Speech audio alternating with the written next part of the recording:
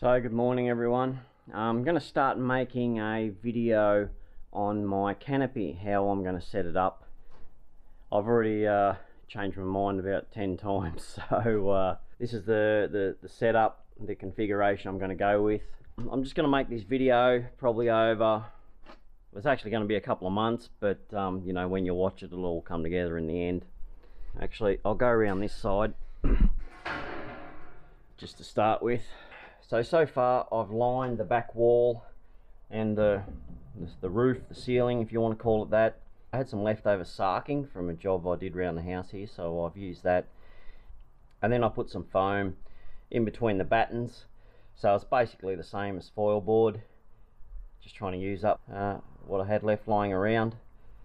So that's okay. So I've lined that, I've lined the back wall, I've lined the top up there. So that sort of gives me something to fix to, and then like I've got all my electrical work to go in there soon, next job sort of as we go.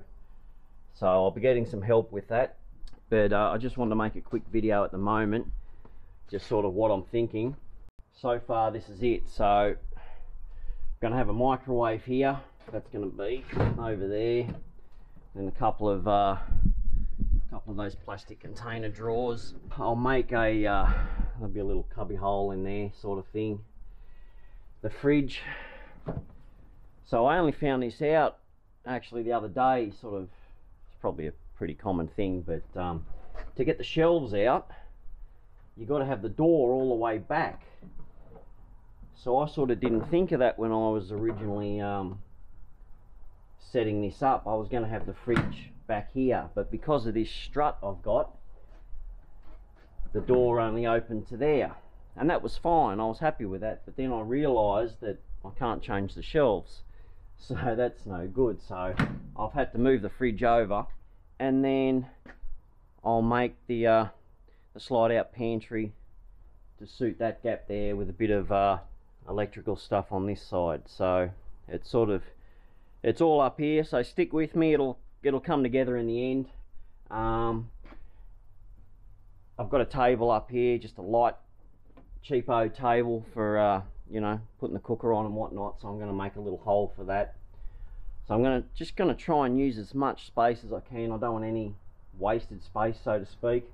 And that's about it. So I'll just make these videos sort of as I go, and then, you know, join them all together. Hopefully it won't be too complicated to understand.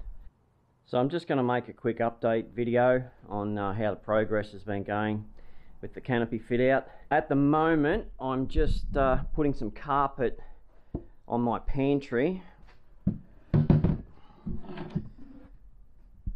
That's going to go like that.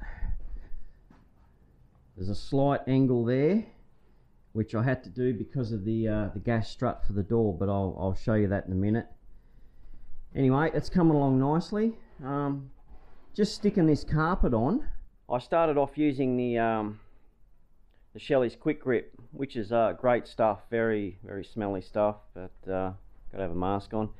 You put it on both sides, let it dry, let it go tacky, and then stick them together, and it sticks wonderful. Anyway, that ran out, so I've decided to give this artificial grass adhesive a go.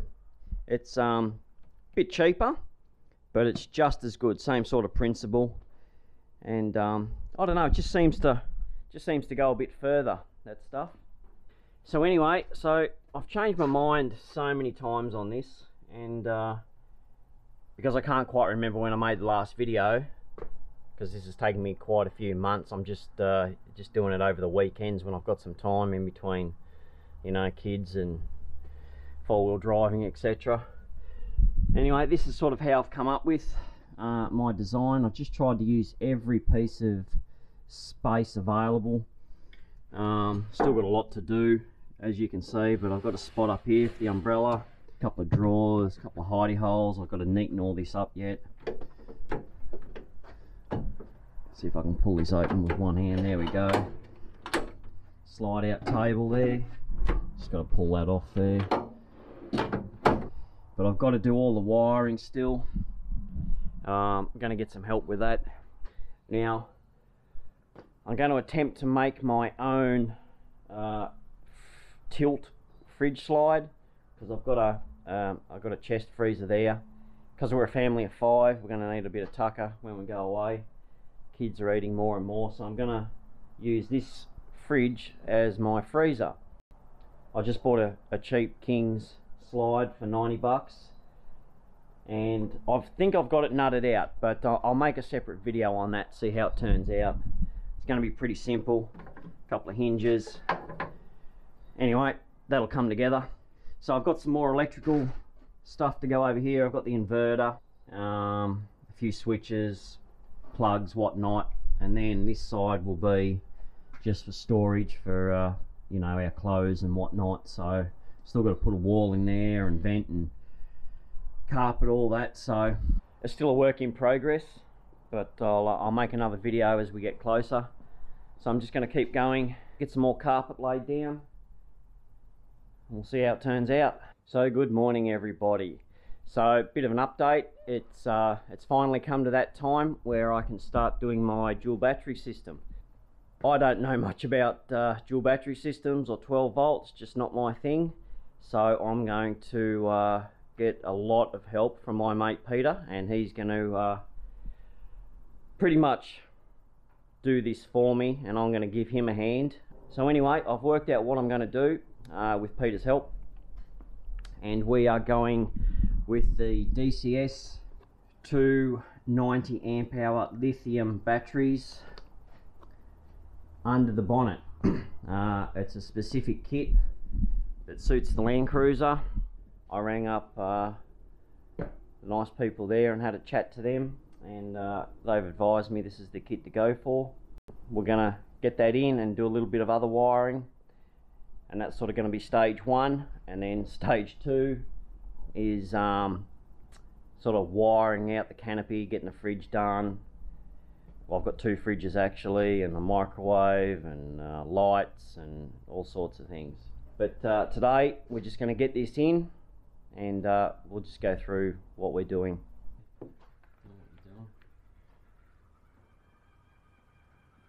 So we've got the batteries in.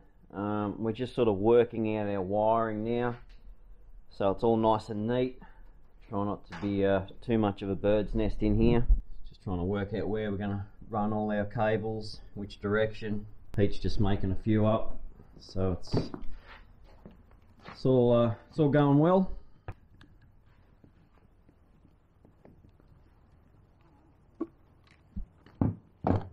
Done.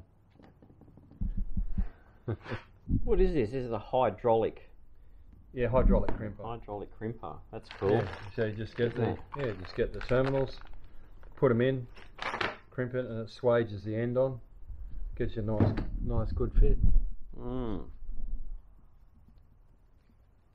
And then a bit of heat shrink over to make it look like a proper job. Like a proper job.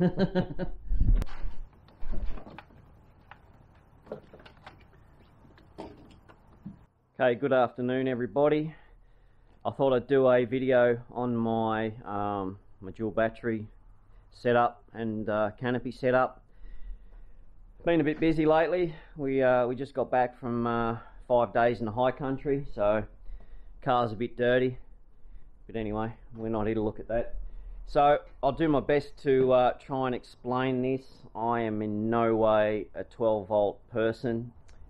I had a lot of help with this. My mate Peter came round. He's quite a knowledgeable fella, and he basically did it for me. I was just doing whatever, you know, he told me to do. Hold this, hold that. So anyway, I'll try and explain it as best I can. Don't grill me too hard if I make a mistake or get something wrong. But anyway, I'll try and explain it. So I've got 2 90 amp hour lithium batteries here from DCS under the bonnet. That one's the crank battery, and that's for all the auxiliary stuff in the canopy. These have a built-in solar input, which is just there. This is the cord that comes with it. That just plugs in there, and your solar blanket plugs in there to the Anderson plug directly straight in. Got a breaker here, and that turns the power on to the back of the canopy. So at the moment it's off because we've just got everything off. And also, while I'm here, I'll just show you, it's all Bluetooth to monitor your battery. So you just turn the Bluetooth on your phone. So there we go. State of charge, I don't know if you can see that, 99%, 13.47 volts. Now nothing's going out, so that's why it's 0, 0. Time remaining is that's the infinity symbol, because nothing's happening at the moment. Batteries are 21 degrees and it's done 2 cycle counts. So obviously when you turn some appliances on in the canopy, this counts sort of down or backwards to reflect how much time remaining you've got. So that's handy. On this side, the driver's side, this is where I have all sort of my electrical side of things. So in the back here, the power comes from the battery up to this little unit here. Now this little unit here is a Victron Smart Battery Protect, and that protects the batteries from being drawn down too much from all the appliances here in the back. So that'll leave me enough charge in the batteries to be able to start the car. So that's what that's for, and there's a little display there which you can program. It does have a factory preset, and that's what it is at the moment, but you can set it differently according to, you know, what appliances you have in the back and whatnot. Anyway, I'm just going to leave that as is. Now I've got a King's 1500 watt inverter. I'm a pretty basic camper, and I reckon, you know, if stuff works, it works. You know, you don't need to spend a fortune to go camping. It's not really a competition in my eyes, but each to their own, you know. If something works, it works, and so far it's been working, so I'm happy with it. So I've got the inverter just because I've got a microwave on the other side, which we'll go around in a minute. Just got a couple of 240 outlets here. This one goes to the microwave. This is for the fridge here beside me, and that's for the other fridge on the other side. And then I've got two, these are 50 amp Anderson plugs with the correct wiring in the back, just for bigger current draw appliances, you know, if I need it, like a pie oven or a compressor or something like that. But at the moment I'm not using them. And that has another 50 amp breaker there just to protect the wire. So got a couple of lights and 2 ciggy lighters there. Got the white light up here. There's no power in here at the moment, so I've got the white light and the amber light just for the bugs. Had it on at camp. Yeah, it was nice. I don't know if it was working or not, but it was all good. I've also got a fridge slide here. I'll just step back here, which I made. Because we're a family of 5, we've got 3 young kids, don't stop eating. I thought I'm going to use my other fridge. Now I bought this fridge specifically to go in the back of the Jeep, only because it was one that was just about spot on dimension wise. It was sort of short but tall, and it just fitted in the back of the Jeep perfect. So I can sort of mix and match as I please, you know, depending on what car I'm taking or where I'm going, how long I'm going for, all that sort of thing. But anyway, I thought I'd use it as well. So I just bought just a cheapo King slide, you know, 90 bucks. That's attached to a piece of MDF. Just pull it out. There's nothing in it at the moment. And up it goes. I was just sort of trying to work out how I can make a tilt slide fairly easy, and I was having a look around the shed here, and I had an old shock absorber left over when I did the Jeep, because the Jeep's had a couple of lift kits in it, so that was out of the 2-inch lift I had, and just fits in perfectly. So I've just used a bit of square angle there, cut it out, top and bottom, bolt through it. It's just screwed to the top. It's pretty solid up here. There's some you know, some internal cross members there for the canopy. So you just push down It comes down nice and slow. It is a little bit faster when there's the fridge is full. Just a couple of rubber feet there, and because of the weight of the fridge when it's full and the pressure of the shock, I don't need a locking mechanism, so it's just in and out, just like that. So that was that worked out well. And when I closed the door,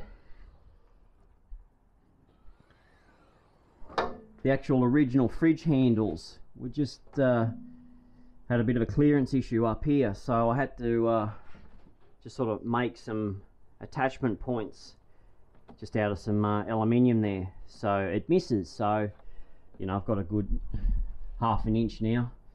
When that comes down, it just misses. So it's just a couple of hinges and a bit of aluminium angle. It's just attached to the bottom there. So I'll just show you the fridge slide. Just comes out, push down. It is empty at the moment, so with a little bit more weight in there, it does work quite well actually, and it's a little bit faster. But that's it there, just sits there like that. And I can, just on my tippy toes, grab everything. It's just perfect actually. It worked out quite well. So that was very handy in the high country, and you know, we hit the tracks. It's pretty hard and it didn't move. So just push it in. It goes down by itself. Easy as that. Okay, so around this side, I've actually turned the light on because it's a bit dark. I've just got a basic switch panel here. Just the first one's for the white light. That's for the amber.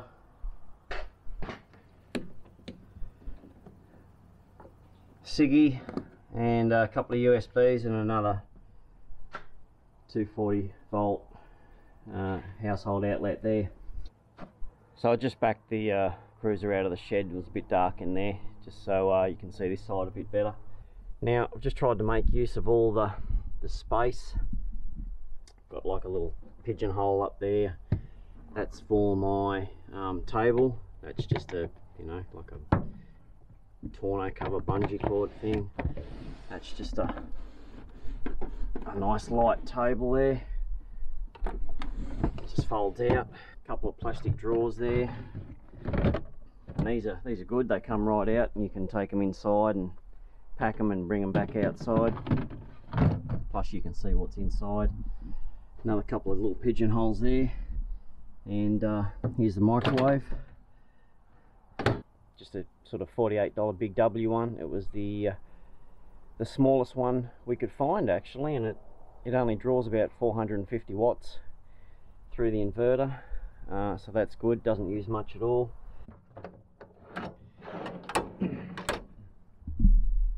Just got a bit of stainless there. I just had knocking around in the shed, and put a couple of slides on it and a handle, so that's good. Something comes out of the microwave hot, you can just sit it on there, and you know, it's not going to wreck the top or anything. That just slides in there. The pantry. Now I just used some ply I had knocking around in the shed. It wasn't anything flash, and just carpeted. Got a bit of bungee cord here just to stop the stuff falling out. Now I don't know if you can see that, but this is on a bit of an angle here just to miss the strut for the canopy door, so just trying to use up every bit of space and not waste any. So that's good. I think I ended up making that pantry about 3 times because I initially wanted it here instead, and the fridge over this side, still basically above the axle. So that sits there. So it just works out well actually. That's my setup. So I've just got these black crates in here. Now I had these knocking around in the shed. Don't ask me where I got them. They've just been in there collecting dust, but they just fit in there perfect, and they stop all our stuff moving around. I've just got it set on 3. That seems to work. We had it set on 3, you know, when we went to the high country for about 5 days, and not a problem. Kept everything nice and cold. So that's my setup. It seems to work for us. Just trying to keep the weight down as much as possible. You know how it adds up. It doesn't take much, so that's why I've just got these plastic drawers. It's was easier than making them, and they're nice and light, and they're, you know, if something happens you can just go down and replace them. I've just got these 2 rubber stoppers up here which stop the door opening when it's closed, so you know, nothing moves, nothing falls out.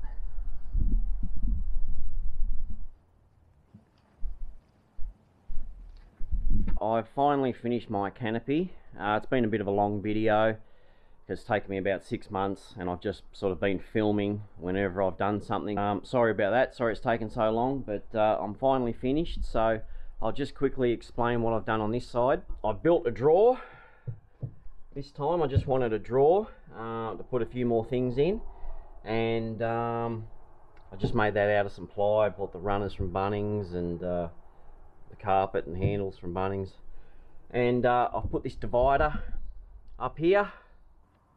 So it's just a bit of plastic, just sprayed it black, because this is where our bags are going to go, because I don't want them outside. You know, we've got 3 kids in the back, so there's no room there. So the bags will go in there, the chest fridge will go here. So here's the drawer, and I've just made it big enough to put some of these gas bottles in. Just a little divider there. Just got a bit of a gap down there for the umbrella and the stool. So that's done. Happy with that. And then on this side, all I've done, I bought this seat organizer. It's 12 bucks, $12 from Kings, and it just fits perfectly on there. Still open it, no worries. Just a couple of little holes there. You know, if I don't like it, I can always take it off. That'll be very handy. I just put a few little things in there, and it just helps with the packing and organisation of things. Anyway, that's it.